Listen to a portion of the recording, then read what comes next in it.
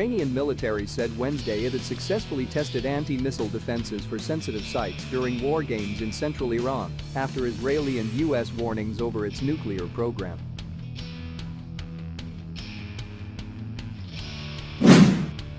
The country's air defenses are perfectly prepared to protect sensitive and vital installations through a multi-layered defense system, said General Amir-Qader Rahimzadeh, commander of Hazrat Khatam al-Anbiya airbase at Semnan, quoted by the Fars news agency. The exercises, which began on Tuesday, combined the Army's Majid defense system with the Desfil system of the elite Revolutionary Guard Corps to destroy incoming cruise missiles. Iran's central region is home to the Natanz enrichment plant and other nuclear sites. The war games there came ahead of a visit to Iran expected on Thursday by a European Union envoy coordinating talks on reviving a troubled nuclear deal between Tehran and major powers including the United States.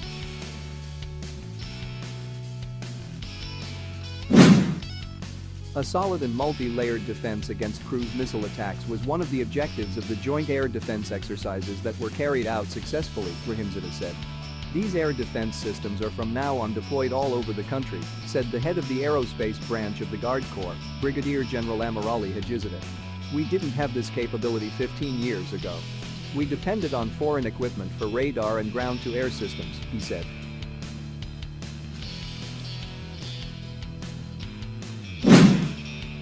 Radars and electronic surveillance systems were also deployed in the operations, state news agency IRNA said. EU envoy Enrique Mora is set to visit Iran with mounting pressure from European countries, as well as from the Biden administration, for a swift resumption of negotiations on a US return to the 2015 nuclear deal.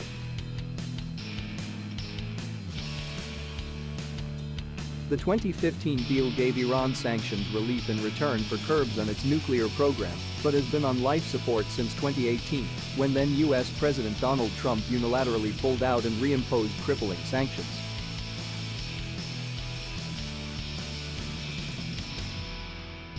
Iran has said repeatedly that it is ready to resume talks soon. Rob Malley, the US negotiator who led indirect talks with Iran earlier this year, said in Washington on Wednesday that Biden's administration preferred a return to the 2015 deal.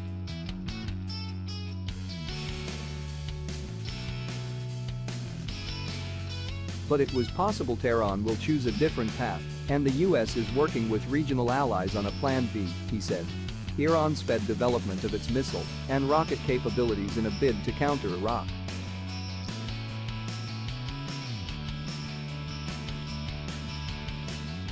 Iran acquired a number of Soviet-designed Scud-B short-range ballistic missiles from Libya, Syria, and North Korea. In 1985, the Islamic Revolutionary Guard Corps, IRGC, created its own military units, including its own missile force, in hopes of reverse engineering the Scud-B missiles with the help of North Korea, which had itself used the Scud-B to create the Hwasong-5 missile.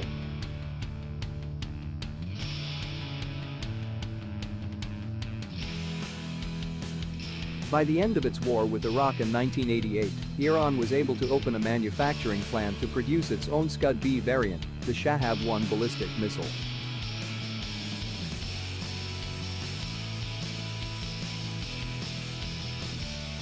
But before that, Iran and Iraq both targeted one another's urban areas in exchanges of fire that became known as the War of the Cities. Hundreds of thousands of Iranians evacuated Tehran as the combat raged.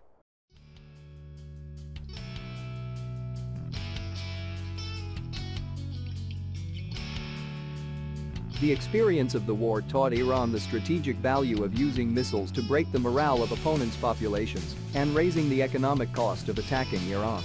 Since then, Iran continued to pursue an advanced and diverse ballistic missile arsenal, often with North Korean guidance.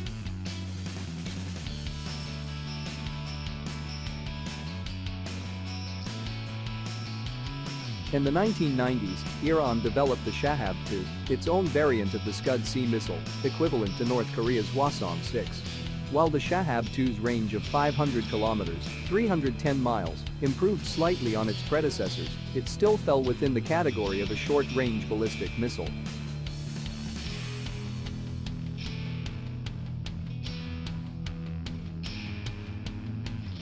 At the same time, Iran also developed a medium-range ballistic missile based on North Korea's Hwasong-7, another reverse-engineered Scud. The Shahab-3, with a range of 2,000 kilometers, could reach most of the Middle East.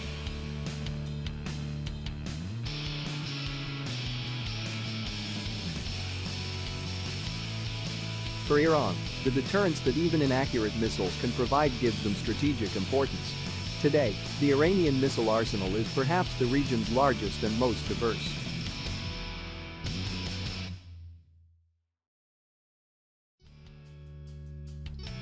As Gulf Arab rivals such as Saudi Arabia and the United Arab Emirates spend billions on Western-made military equipment to arm their conventional militaries in a way that sanctions-strapped Iran cannot match, Tehran has chosen to continue to invest in its missile program as a standoff weapon.